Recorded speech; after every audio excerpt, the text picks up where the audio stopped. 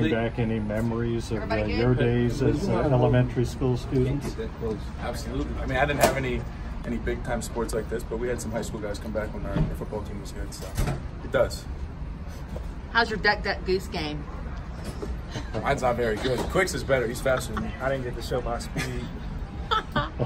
So what does this mean to you, coming back and just seeing these kids smile and just be like it's Christmas Day, really? Yeah, for me, I can remember, being in elementary school and Harlem Globetrotters coming to my school, and one of them had picked me up to do something, so that was always something that stuck out to me. So for us to be able to come back here and do this for these kids is really special. What did it do to you, Emmanuel? How does that memory set in your mind of a Globetrotter interacting with a Globetrotter? For me, it's something I'll never forget. It happened when I was like maybe 7 or 8, so for me to be 20 years old is something I'll never forget, and I'm sure these kids will never forget us coming in. What do you hope they take away from this?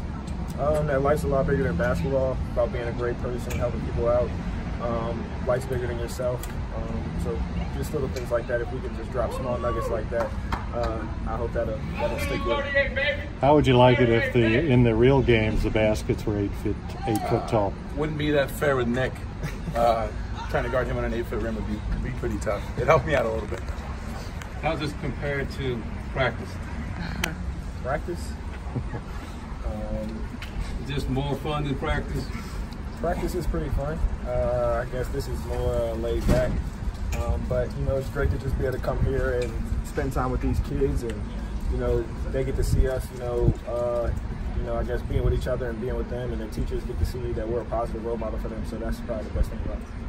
Nate, I saw you were high-fiving some of the kids along the sideline, spinning the ball on your finger. What sort of reaction did you get from the kids? They were loving it. Like Emmanuel said, it's a lot bigger than us, and take a little time out of your day to put a smile on a kid's face and to see their face light up when they get to talk with us or hang out with us for 15, 20 minutes it means a lot more to me than people get to see at the end of the day. Nate, you were in their shoes about 10, 12 years ago. What do you think about that? Not that long ago, is it? No, it is a little bit, but no, it's really cool to kind of give back and to see the kids and see their reactions when we get to walk in the gym, and you take, like I said, take 5 minutes out of your day to sit down and talk with them. It means a lot more to them, and you get to kind of see what it's like for them, and you see their faces light up. It means a lot. What about the food? The food is the real reason you came. The food you gave out. Oh yeah. No, that's the other thing too. Is like Emmanuel said, it's a lot bigger than us, and if we can give them some meals and take time out of our day to prepare that for them, it kind of makes us feel a little bit better about what we're doing, and shows us that it's a lot bigger than us. Why Khalil jumping over the principal for the dunk? Why not one of you guys? He's the most athletic dude on the team. Really? And I needed a little bit of a warm up if I was going to try to jump over anybody. How high did he jump? Would you say 6 feet?